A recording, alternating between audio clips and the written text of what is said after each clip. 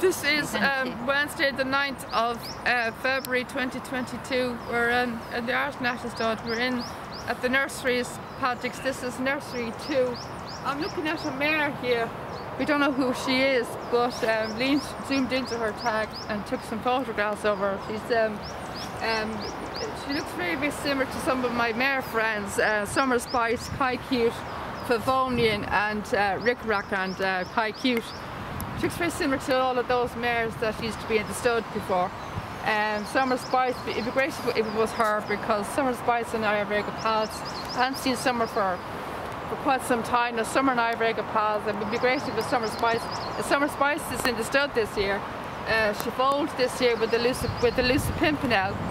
So it'd be great if it was Summer Spice. It could be Favonian, it could be Rick Rack, but I'm not too sure if Favonian or Rick Rack are back this year. I didn't think about them coming back, or I haven't seen anything mentioned about them coming back this year. But it'd be great if it was Summer Spice or Rick Rack. Rick Rack and I are very good pals. I've known her. Last time I saw Rick Rack was in 2020. It was the year the COVID started. And Kai Cute at the same time as well. Kai Cute is the half-sister of Invincible Spirit, and so I met her. First meeting with Kai Cute was in the Sunchari's yard, and I don't think I met her outside in the paddocks. I think I only met her in the Sunchari's yard when she had her foal, but I met Rick Rack inside in the stables and outside of the paddocks, and Rick Rack and I became very good pals. And she's the same sire as Favonian. I made a total error when it came to her relation to Favonian. I assumed that she was a half-sister to Favonian because she's the same sire. Apparently, I just found out only last year that they're only related if they have the same dam, not quite the same sire. So they're no relation whatsoever. But they had the same sire, and their sire is Tila Filo. So both of their sires is Tila Filo, but their same sires, their sire is Tila Filo. But apparently they're only related if they had the same dam, not the same sire, but they both had the same. But they look very alike. They look very identical. They actually think they were related because they're both black. They're very dark skinned. But it would be great if that was one of my friends. But I'm not too sure. Ian got a photograph of it, of her name. So hopefully I'll get a good shot of her name now on the photograph when I look at it back at home. But she's a lovely mare. She looks very isolated. She has a lovely hello down to the paddocks there by a new mare called Across the Sea, a Flaming Princess, who I met the last time I was here in the open stable. Flaming Princess is just retired. She's just come off the track. She's only just come off the track. I had a lovely hello with her and Across the Sea. Across the Sea is taking a liking to me straight away. I think I've made a new friend in her. And Quevega's back, believe it or not. Quevega, the champion hurdler, she's back at the stud this year.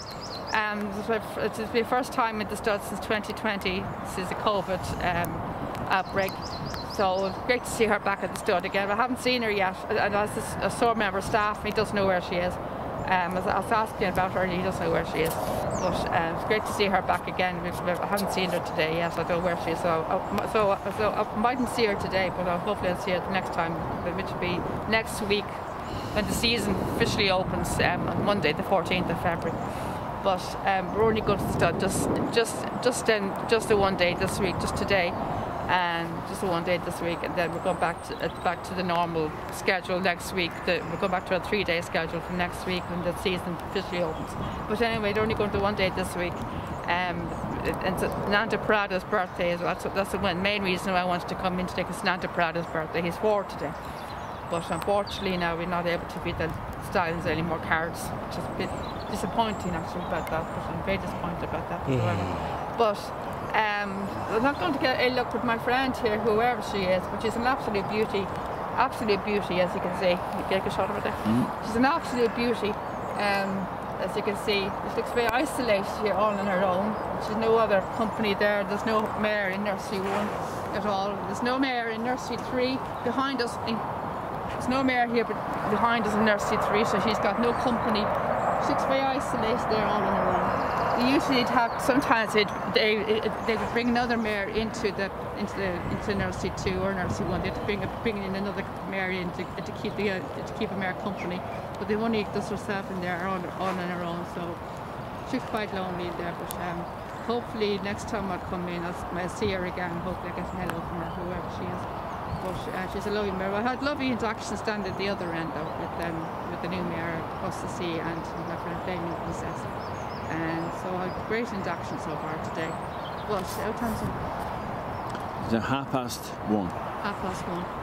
So we've been here, how long have we been here now? An hour. An hour. So I think I'll go down to the stallions and have an hour with the stallions now, okay?